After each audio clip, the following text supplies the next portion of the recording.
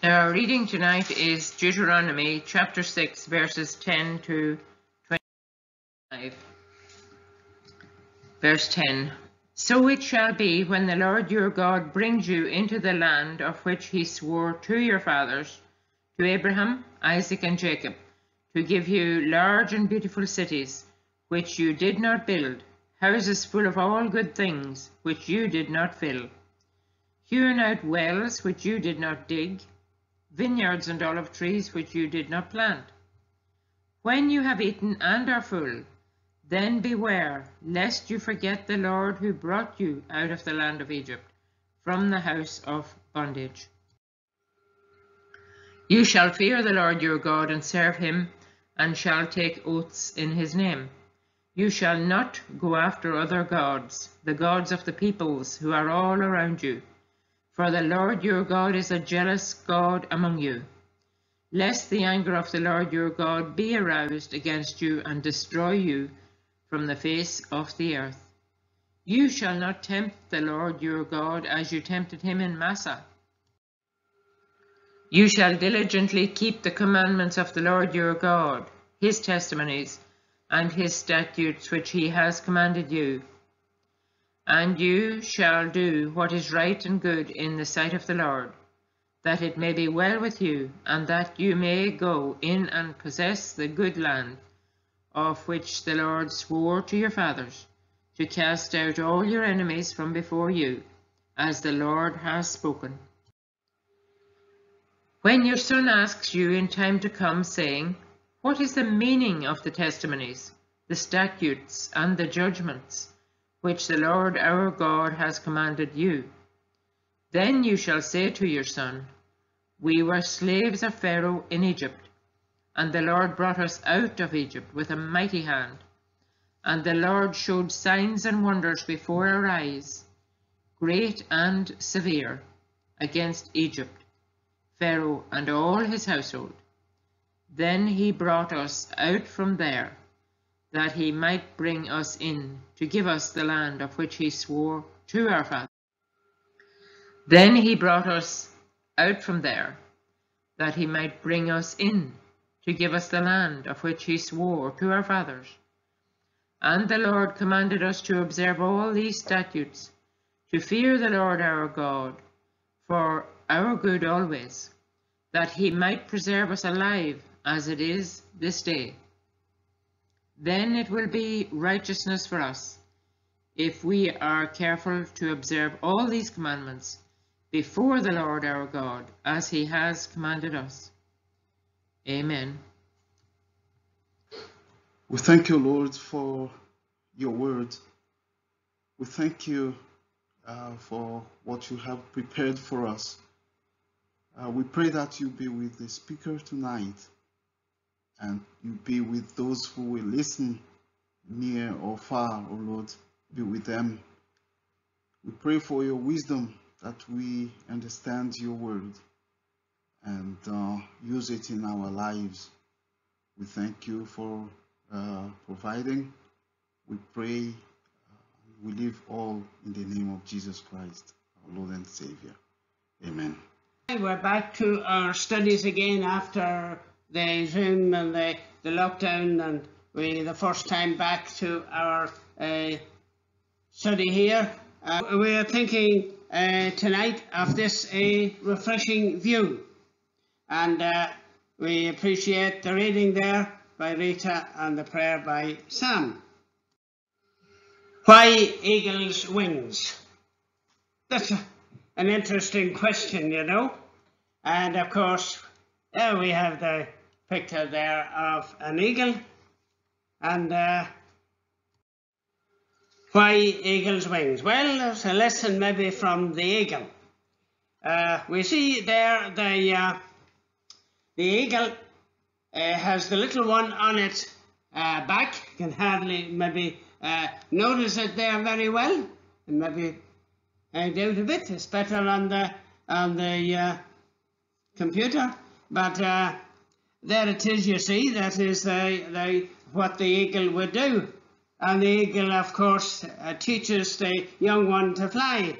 And eventually, once it gets it up on its back like that and carries it along, it's to eventually, to let it go and to fly on its own. Once it learns that it's got to use its wings and all that. So it's great lessons, maybe lessons for us in the Christian life as well. Why eagle's wings? In Deuteronomy 32:11 and 12, as an eagle stirs up its nest, hovers over its young, spreading out its wings, taking them up, carrying them on its wings, so the Lord alone led him, and there was no foreign God with him.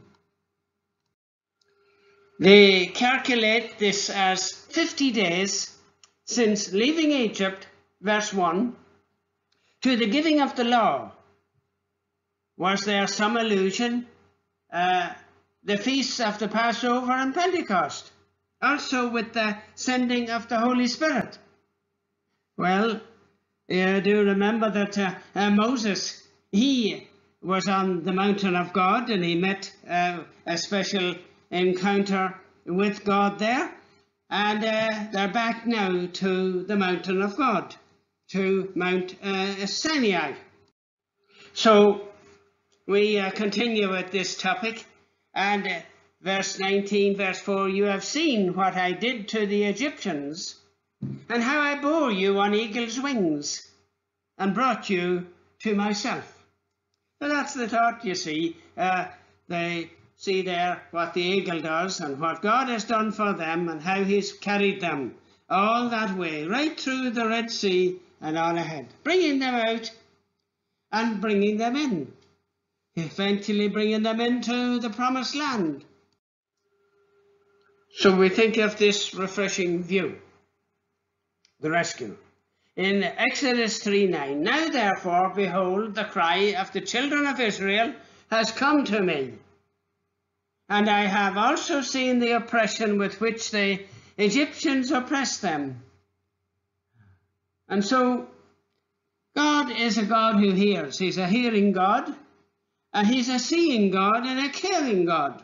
So he's all seeing, omniscient, and hearing. He's able to see, he's able to hear all that's said, and he's not deaf, and of course he is caring for them as well. He's thinking about them, The shock. It was a bit of a shock for Moses, right now. And in Exodus 3:10, come now therefore, and I will send you to Pharaoh, that you may bring my people, the children of Israel, out of Egypt. Well, there it is. It was a bit of a shock. So we're just doing a review of of all this that we have done already as we're coming on. And so Moses is a happy shepherd and a family man. He's now got a wife and a family there on near Mount Horeb, and which is the mountain of God, and there he is happy, contented about life and settled down, But he's here commissioned now to come now therefore, and I will send you. So he's commissioned to a change of work, a different kind of shepherd. The redemption then. Well, it was a great miracle, the redemption, the picture of God's redeeming love and power, later. So he defeated all the gods of the Egyptians. He arranged all those 10 plagues, and that was all against all the Egyptian gods, the main ones, I suppose, because they had an awful lot. In verse 22, then you shall say to Pharaoh, thus says the Lord, Israel is my son, my firstborn. So I say to you, let my son go, that you may serve me. But that he may serve me. But if you refuse to let him go, indeed, I will kill your son, your firstborn. Well, that was some warning for Pharaoh. if he would take it in. But sure, he laughed at it. Sure, he was the number one man, the world leader, great power and all that, then I thought, ridiculous. How would he do that, sure? We're worshipping, we're following the real God. These gods that we have are so powerful, and they give us different things. Well, they thought they did. So, well, it's a great picture, you see, as we think about it, of redemption in chapter 12. What was it there, you see, in Exodus chapter 12? The lamb, of course, was the perfect the perfect lamb. And it was checked out for 14 days. It wasn't just to say, we have a lamb. But there he was, looked at and checked out that this lamb was going to be perfect. Verse 5. The blood of the lamb had to be then applied, of course, verse 7, on the lintel and on the two side posts of the door. And that was showing there the destroying angel that would pass over. It's called the Passover. And so the angel of death would pass over that house, but not over the houses where the blood was not applied. And so we need the blood of the Lord Jesus Christ applied to our hearts and our lives, that we too can know his protection against the enemy and be with him then eventually forever. The picture of the Lamb of God, really showing there in full picture the Lamb of God. It was, all of that was a type of Jesus, and the Lord Jesus Christ fulfilled it perfectly. Great deliverance, wasn't it, for the believer? For those who believed, for those who didn't believe, the houses in Egypt that morning, that day, that night, middle of the night, were very sad. And there was someone dead, the firstborn, and the firstborn of the animals as well, because God had a special plan there, showing there a purpose in all that, you see, because the firstborn was so important. Right? And it's terrible sadness in Egypt. Well, redeemed and rescued from the hand of Pharaoh, and right through the Red Sea. The Red Sea opened up, God blew with his wind, and the sea opened up. The Israelites went through on dry land, and then Pharaoh, he took a notion of getting his men, his great army, all his army there together, and to follow them and bring them back. And so there is the evidence that there is an awful lot. There was a mighty lot. He took his big army, you see there, and I think was it 300 chariots? I can't remember. Maybe not quite that, but anyway, quite a number of chariots, you see, and they have the skeletons of the horses and the chariots and the armour and all that is there in the bottom of the Red Sea. So, and Moses' great song of praise to God, in chapter 15. A wonderful praise, and even Miriam and the women, they all went out and they praised, about the horse and his rider is in the sea and got drowned in the sea. And what great praise and glory to God, what he had done. So then they had to come to their food and their refreshments. What was that? Their supplies. Of course they had they had to have the unleavened bread, and that was in dough. And they were able, of course, at times to stop and cook that. And so they had that, you see, and to keep them going for a time. But of course that got used up. All the supplies they had got used up, as well. And what were they going to do? Oh, pressure would come on Moses then to supply food for these. What was there? 600,000 men plus children. And it doesn't mention the wives. So these men, they would have had wives as well, you know. Exodus 12:37. And then 1 year later, what happened? Numbers 1:45 and 46. So all who were numbered of the children of Israel by their fathers' houses, from 20 years old and above, all who were able to go to war in Israel, all who were numbered were 603,550. So if you're a good mathematician, you could count the extra that had come. The 19-year-olds now had become what? 20, and they were included in that lot. Right? So the common refrain that went on at that time, Exodus 14:11, then they said to Moses, because there was no graves in Egypt, have you taken us away to die in the wilderness? Why have you so dealt with us to bring us out of Egypt?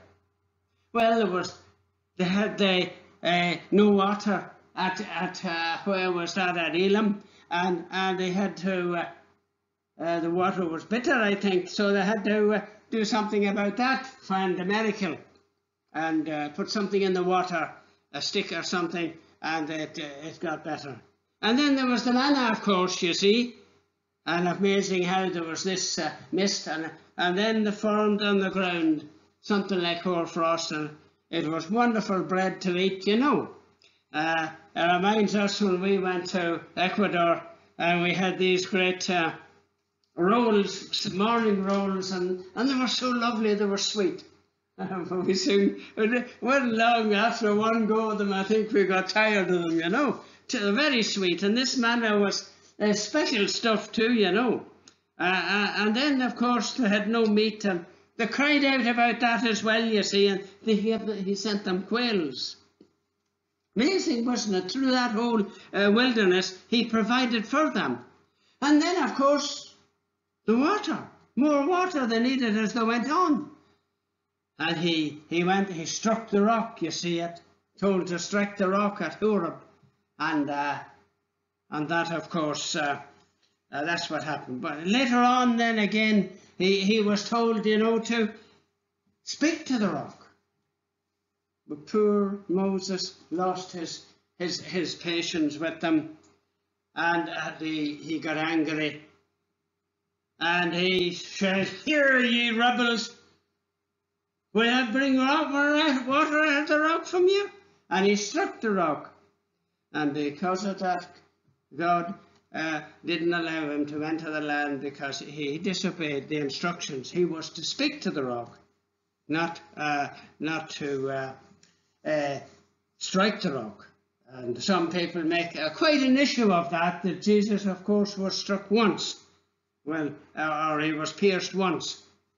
And but of course, there it is, you see, and he wasn't a second time. And Moses, then, you see, it was sad for him, you see, because he had to die in the wilderness with those generations. So there's a serious preparation, wasn't it? And we come to the conclusion here, you know. We're not making it a big long story for our first go. And they are relating the words of the covenant. It's now coming to giving the 10 Commandments, and I decided tonight not to go straight into them, you know. So they're relating the words of the covenant. God is making this covenant. We call it the Old Covenant. The Old Testament is part of it, and the covenant, the law of God, you know, and all the rules and regulations there were to for them. And so, verse 2, I am the Lord your God. That was wonderful for them, wasn't it? Reminding them again, you know, who brought you out of the land of Egypt, out of the house of bondage. So it's really showing them, you see. And it was amazing that sometimes they get so fed up and they'd want to go back to there again. Back to the old life. That's terrible. And some people maybe do look back, and that's sad. And maybe even some people go back, and that is worse.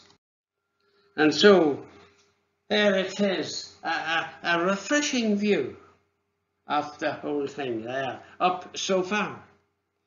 And so let's pray. Our gracious and heavenly Father, we thank you for your blessings to us. We thank you for your word. We thank you for the opportunity to come again. And we pray that next time maybe some more will be able to come, that we'll make it maybe more known to us well. But we do pray, Lord, you lead and guide by your Holy Spirit. We pray, Lord, too, for those who, when we get this online, may be able to see it. And we pray, Lord, your blessing. So we ask, oh Lord, your leading and guiding now. And be with each one of us, our friends and loved ones. And they do pray, Lord, for those who, like Wendy, has to work in the hospital, Lord, and others under these terrible conditions, Lord. They have to do it in the old system and take the notes down. No records for anybody, Lord. So we pray your blessing now. We ask it in Jesus' name and for his sake and glory. Amen.